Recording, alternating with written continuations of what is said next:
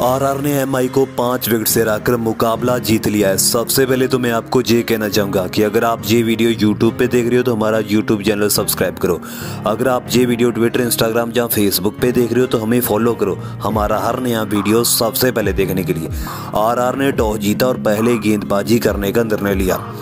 MI की शुरुआत अच्छी नहीं रही। विकेट पहला जल्दी गिर गया, लेकिन उसके बाद क्विंटन डिकॉक और सूर्य कुमार यादव के बीच दूसरे विकेट के लिए 97 रन की साझेदारी हुई 68 गेंदों में। क्विंटन डिकॉक ने शानदार बल्लेबाजी की, 65 रन की पारी खेली 47 गेंदों में 6 चौके और 2 छक्कों की मदद से। हार्दिक पांड्या ने बेहतरीन बल्लेबाजी की, 23 रन की पारी खेली 15 गेंदों में 2 चौके और 1 छक्के की मदद से। जोफ्रा आर्चर ने आरआर की ओर से सबसे अच्छी गेंदबाजी की, 4 ओवर 22 रन और 1 विकेट लिया। सुरेश गोपाल ने भी बेहतरीन गेंदबाजी की, 4 ओवर 21 रन और 2 विकेट लिए। जवाब में आरआर की शुरुआत बेहद अच्छी रही।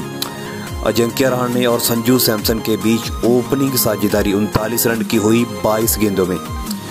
उसके बाद स्टीवन स्मिथ और रियान पराग के बीच 70 रन की साझेदारी हुई 58 गेंदों में चौथे विकेट के लिए। संजू सैमसन ने 35 रन की पारी खेली 19 गेंदों में 6 चौके और 1 छक्के की मदद से।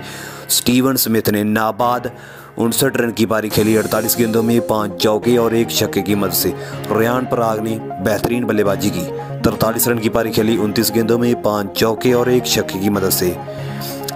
राहुल चहर ने एमआई की ओर से सबसे अच्छी गेंदबाजी की, 4 ओवर 29 रन और 3 विकेट लिए। तो चलिए, अगर आपको ये वीडियो अच्छा लगा है लाइक कीजिए, कमेंट कीजिए और शेयर कीजिए अपने सभी दोस्तों के साथ व्हाट्सएप, फेसबुक और इंस्टाग्राम पे।